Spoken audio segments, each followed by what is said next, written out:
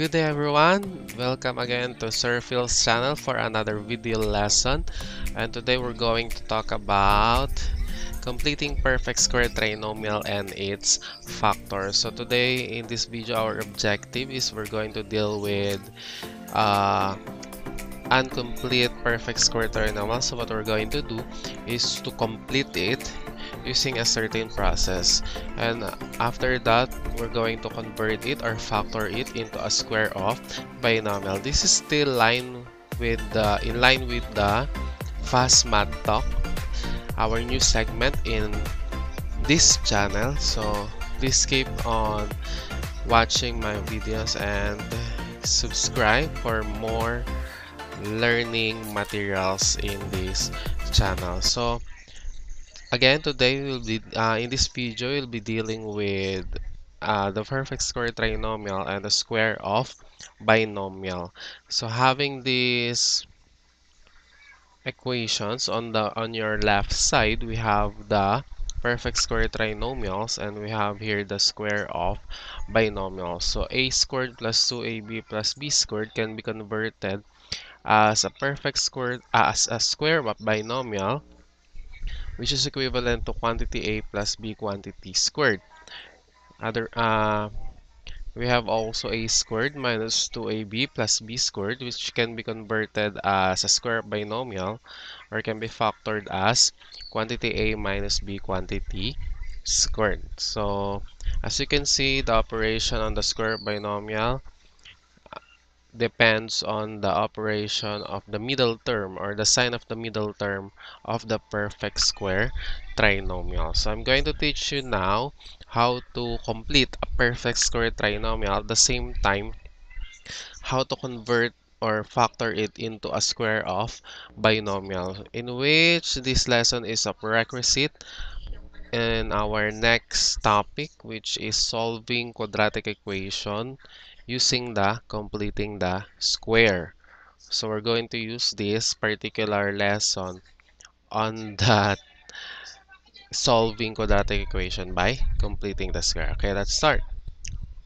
Okay, let us suppose we are given x squared plus 6x plus blank. So our objective here is to find the third term of this perfect square trinomial. So what we're going to do with this is that we get the numerical coefficient of the middle term, which is 6, and we divide it by 2, which is equal to 3. After dividing, we're going to square the quotient, so that will be 3 squared, which is equal to 9. 9 now will be the third term of the perfect square trinomial. So the resulting expression or quadratic expression is now x squared plus 6x plus 9. After that, since this is already a perfect square trinomial from the process, we're now going to factor it or convert it into a perfect square, into a square of binomial. So what we're going to do is to get the square root of x squared, which is x, the first term, and then get the square root of 9, which is the third term. The square root of 9 is 3.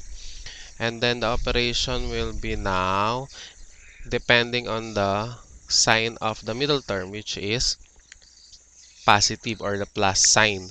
So that will become the square root of x squared, which is x, plus, which is the sign of the middle term, and then the square root of 9, which is 3. And then we put quantity and then squared. This is now the equivalent square of binomial of x squared plus 6x plus 9, which is a perfect square trinomial. Let's have another example.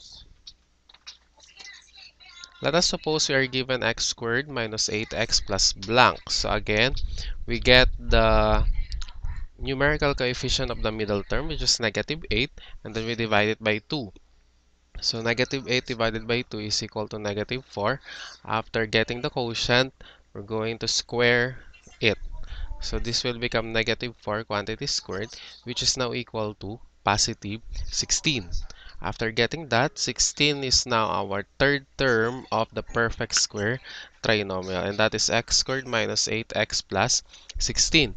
After doing that, we have already our perfect square trinomial. We are now ready to convert it into a square of binomial. So by that,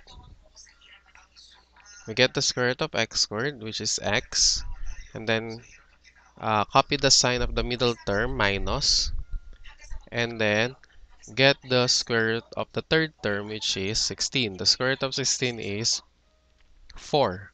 And then put quantity squared. So this is now the square of binomial. Okay, let's have another example.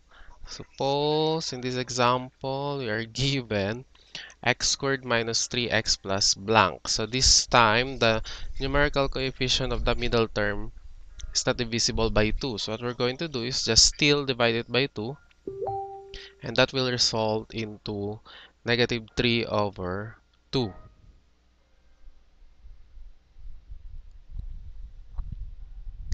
And then the resulting quotient, which is negative 3 over 2, we're just going to square them.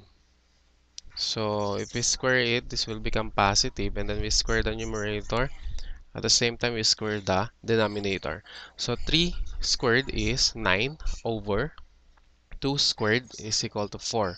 So the resulting value is 9 over 4. So 9 over 4 is now our third term of the perfect square trinomial. So the resulting expression is now x squared minus 3x plus 9 over 4.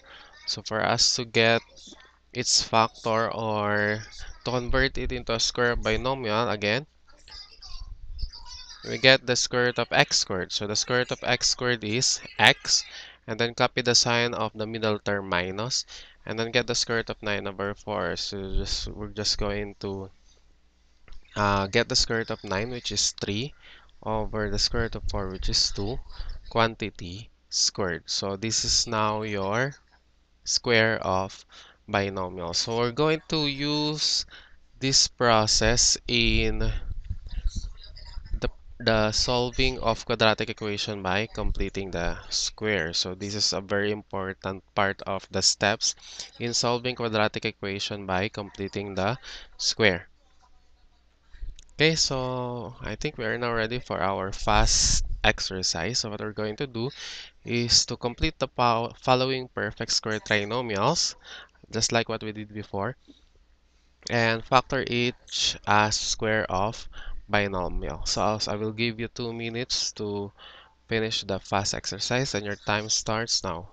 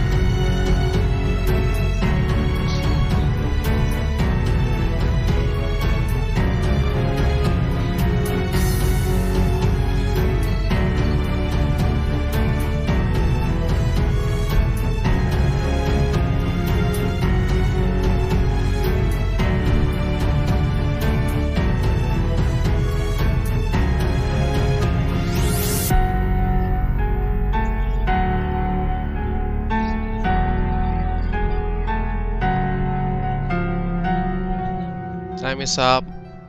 Okay, so let us now reveal the answers for this fast exercise.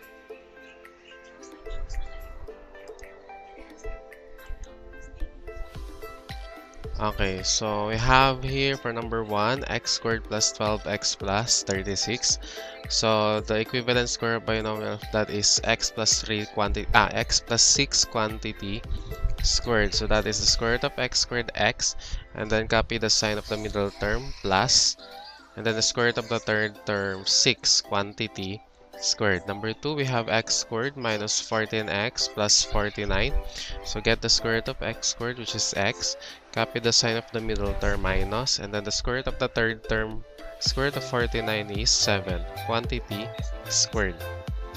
Next, for number 3, we have x squared plus 7x plus 49 over 4. So we get this the square root of x squared, which is x, and then the sign of the middle term plus, and then the square root of 49 is 7, square root of 4 over 2 quantity squared.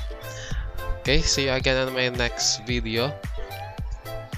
This is the prerequisite of the solving quadratic equation by completing the square. So expect our next fast math talk will be completing the square in solving quadratic equation. Again, this is Sir Phil, and this is Sir Phil's channel. Thank you for watching.